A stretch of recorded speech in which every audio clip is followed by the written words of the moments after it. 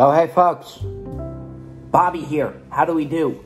Top of the morning means breakfast for the young man, getting some fuel in this early AM. When I considered doing, I said maybe I should start doing bagel reviews for the people and kind of just taking the world bagel by bagel, one bagel at a time. And I think that may be a good play.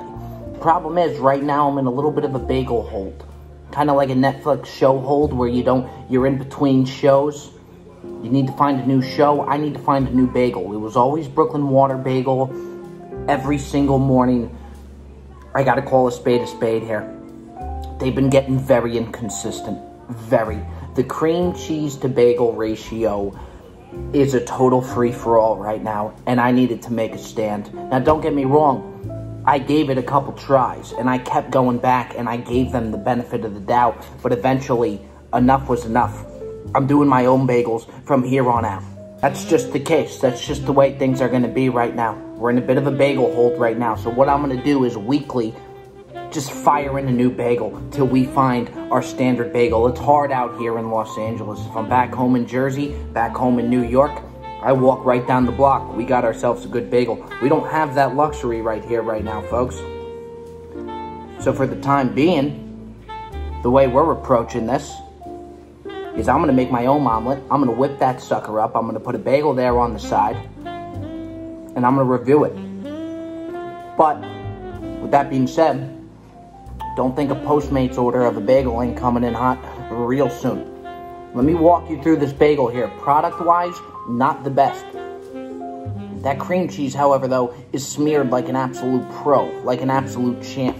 Notice how the bagel gets thicker here, and notice how I adapt that on my cream cheese wipe. Little thicker on the cream cheese here. That's to level out this heavy breading right here.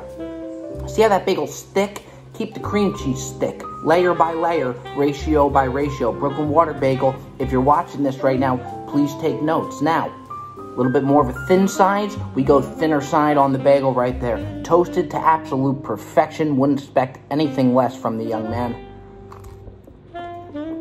Bada bing, bada boom, down the hatch we go. Now, again, with what we're working with, we're looking at a frozen bagel right now, which is not ideal. But we are in the middle of a bagel hold. Considering the circumstances, I'll take you through a little bite here of the omelet that always gets the kids going. What do you got in there, Bob? Let me tell you so. Talk about a power omelet. We got spinach and we got peppers. Lots of peppers. Hum now. Sure he did. Sure he did. Every quality omelet deserves to go down the hatch, be assisted by some quality spring water. Living good. Absolutely. Bagel-wise.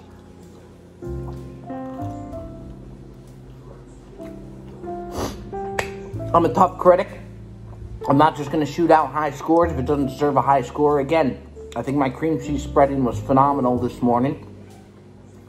I'm going 4.4. I'm going 4.4 out of 10. Yes, I said it. There it is. Supermarket bagel. Not going to get the job done. Brooklyn Water Bagel. I hope you're watching. It's time for a change. Bobby Bagel's coming in with another review this week. We're going to order something from Postmates. Walk us through the steps. Every bit of the way. Bite by bite.